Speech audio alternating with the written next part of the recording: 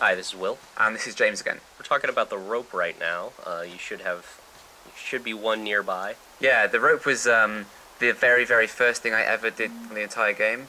It kind of seeped into being quite an important part of the world layout. We sort of had this whole Metroidvania items thing, and the rope was very much our first, that's the rockets that let you get through the door in Metroid. It was such an early flag we planted in the ground for ourselves. So yeah, there were lots of technical things, weren't there? All of the rope climbs are different. All the rope slides are different.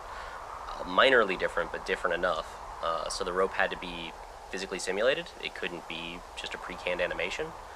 In order to get that to work, took a ton of time, lots of iterations. In the end, I had to basically make Henry's hand a gravity well whenever he's on the rope, and then grab the nearest parts of the rope and reskin them to bones that I was just making out of math around Henry's hand and belt.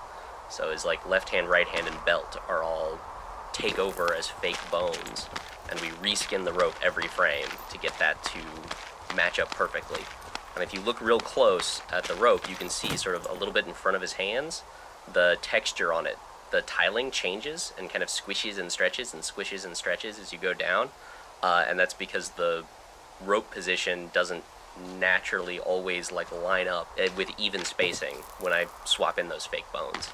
Yeah, the rope is one of the best examples if you were to zoom the camera out and look at what's going on, where I'm sort of animating by the seat of my pants and just keeping his hands in the perfect position so that that transition between the physics rope and the skinning version of the rope, doesn't blend too strangely. And it's probably the set of animations in the game that has the most versions made. There's probably 10 different versions of climbing down.